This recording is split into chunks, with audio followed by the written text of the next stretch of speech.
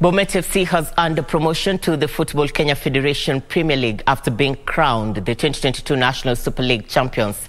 Meanwhile, Kibera Girls Soccer team secured a place in the Kenya Women's Premier League after beating Royal Starlets from Kitale 4-3 through penalty shootouts to win the 2022 FKF Women's Division 1 title.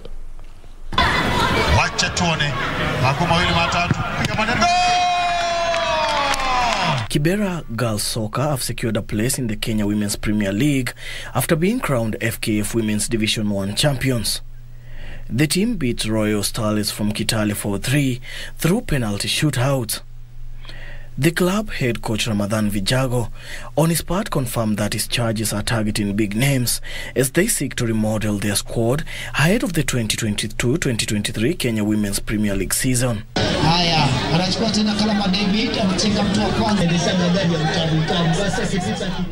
Elsewhere, Akapela United emerged as the winners of the Wayaja Dirago Foundation Roysambo Soccer Tournament after beating Zimmerman Youth FC 3-1. Zimmerman Queens defeated Royal Starlets 2-0 in the girls category. Wayainya Dirago, who is the sponsor of the tournament, said is committed to ensuring public utility fields for schools are upgraded to the required standards.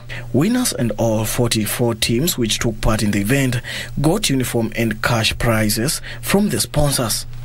Daniel Mwendwa.